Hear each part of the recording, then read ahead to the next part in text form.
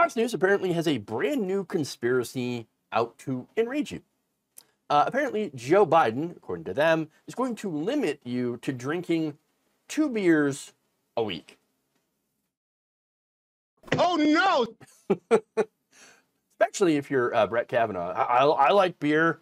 I drink beer. I like beer. Oh, no, only 2 beers a week. Okay, so let me give you some details on this insane conspiracy. Last week, the New York Post and other right-wing outlets reported that Biden's alcohol czar, George Koob, is going to change, or possibly will change, the alcohol guidelines to recommending a limit of 2 beers a week. So that is a recommendation. That's not actually passing laws limiting people to only 2 beers a week. Nonetheless, this made its way all the way up to Fox News's White House reporter, Peter Doocy. He's going to ask about it. Does President Biden want to limit Americans to 2 beers a week? Where is this coming from? Maybe I didn't miss you so much. Where's this coming from? All right, well, Dr. George Koob, who is the director of the National Institute of Alcohol Abuse and Alcoholism, says the U.S. may soon follow Canada and recommend just 2 beers a week. How do you guys think that's going to go? Let me tell you what I'm not going to get involved in that question right there. I have no idea. I've not seen the data. I cannot speak to this. I will leave it to the experts and not weigh in. So if the experts say 2 beers a week, that's okay with President Biden? I will leave it to the experts. I'm just not going to. Where's this coming from? Well, it's coming from the fever swamps of the right wing. Okay. Peter, do you know what a guideline is? I mean, let me help, because maybe Peter Doocy is too stupid to realize this, and therefore is the perfect candidate for needing guidelines. See, a guideline is a suggestion. It is a recommendation. Okay? Jack-rooted thugs are not going to bust into your house if you open up a 3rd can of Coors. It's not going to happen. Guidelines. We have them on a lot of things, and we ignore them, a lot of them, every single day. Again, with, you know, yes, there are things that you should do. A guideline is to drink 8 glasses of water a day. Sometimes you don't. Are the water police going to come in and dunk your face into a tub? No, that's not happening. It's the same with beer, okay? Yes, you can have more than 2 drinks a week, even in Canada. I know, where they apparently paint Canada as some sort of communist dystopian hellhole.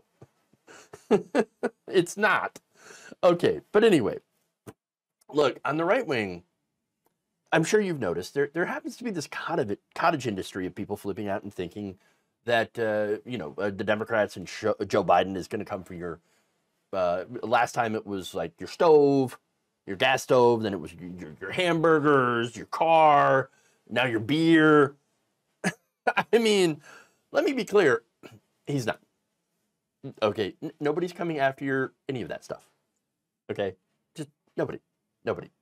What this is stupid. Yes. The reason Corinne Jean-Pierre isn't saying anything about this, like, no, I don't really want to talk about this. This is dumb. It's because she doesn't live in the right-wing fever swamps where this stuff originates.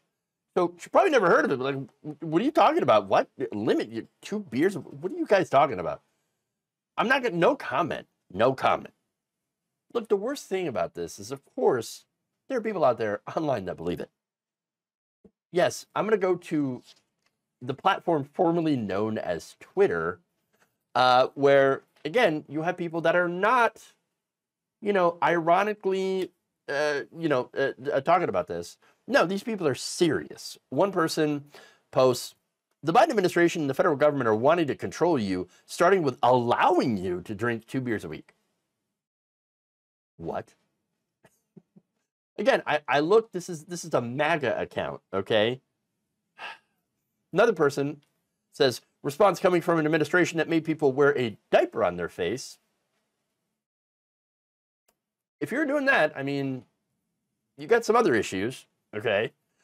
Social distance and take a vaccine that killed more people than it saved. That's, of course, not true. Ridiculous. So, idea that they would restrict us to 2 beers a week is not that hard to believe. Never forget Prohibition. Prohibition was a disaster that immediately got, well, undone. Okay? You know why it got undone? Because it was a disaster. Very, very clear.